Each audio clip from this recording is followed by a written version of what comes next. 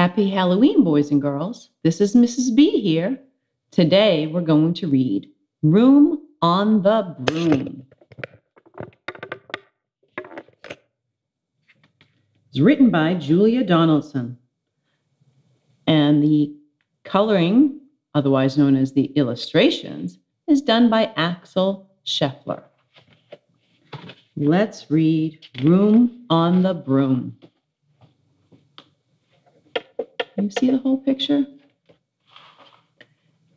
The witch had a cat and a hat that was black, and long ginger hair in a braid down her back.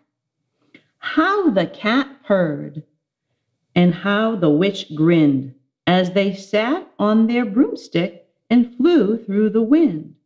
But how the witch wailed, and how the cat spat, when the wind blew so wildly, it blew off the hat. Down, cried the witch, and they flew to the ground. They searched for the hat, but no hat could be found. Then out of the bushes on thundering paws, there hounded a dog with the hat in his jaws. He dropped it politely, then eagerly said, as the witch pulled the hat firmly down on her head, I am a dog as keen as can be. Is there room on the broom for a dog like me? Yes, cried the witch, and the dog clambered on. The witch tapped the broomstick, and whoosh, they were gone. Over the fields and the forest they flew. The dog wailed his tail, and the stormy wind blew. The witch laughed out loud and held on to her hat, but away blew the bow from her braid just like that.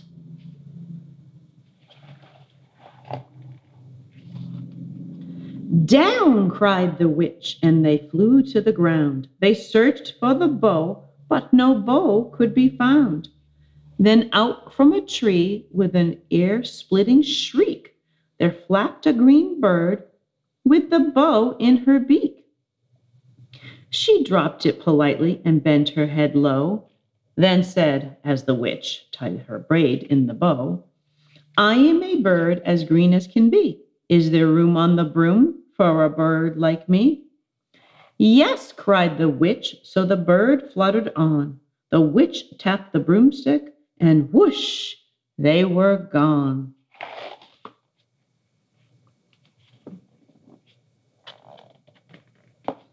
Over the reeds and the rivers they flew. The bird shrieked with glee, and the stormy wind blew. They shot through the sky to the back of beyond.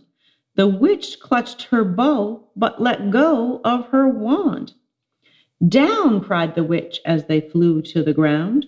They searched for the wand, but no wand could be found. Then all of a sudden, from out of a pond, leaped a dripping wet frog with a dripping wet wand. He dropped it politely, then said with a croak, as the witch dried the wand on a fold of her cloak, I am a frog as clean as can be. Is there room on the broom for a frog like me? Yes, said the witch, so the frog bounded on.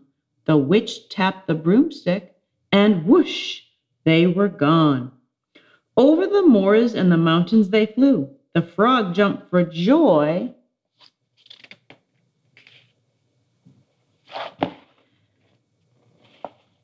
The broom snapped in two.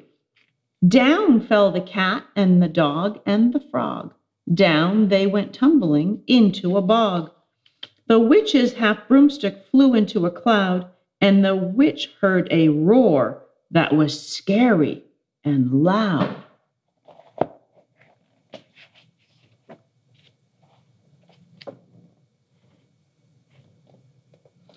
I am a dragon as mean as can be, and which with French fries tastes delicious to me. No, cried the witch, flying higher and higher. The dragon flew after her, breathing out fire. Help, cried the witch, flying down to the ground. She looked all around, but no help could be found. The dragon drew near with glint in his eyes, and said, "Just this once, I'll have witch without fries."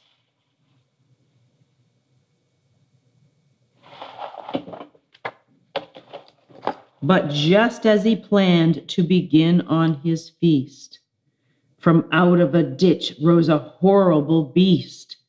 It was tall, dark, and sticky, and feathered and furred.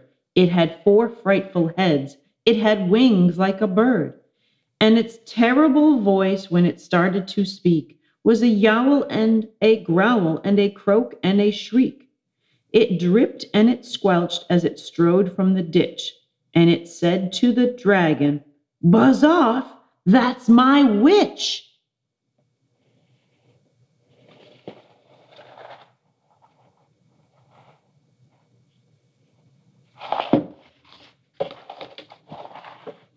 The dragon drew back and he started to shake. "I'm so sorry," he sputtered. "I made a mistake. It's nice to have met you, but now I must fly." And he spread out his wings and was off through the sky. Then down through the bird and down jumped the frog. Down climbed the cat and "Phew," said the dog. "And thank you, oh thank you," the grateful witch cried. "Without you, I'd be in that dragon's inside."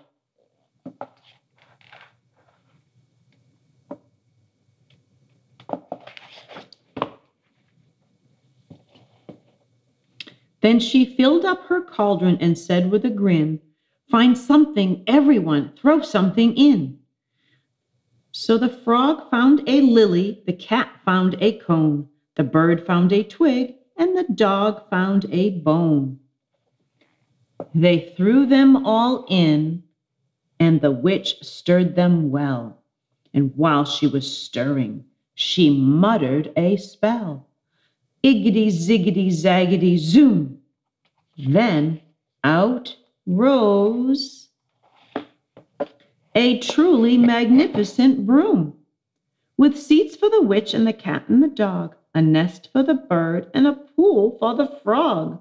"Yes," cried the witch, and they all clambered on. The witch tapped the broomstick, and whoosh, they were gone. I hope you enjoyed that story, everyone. Happy Halloween.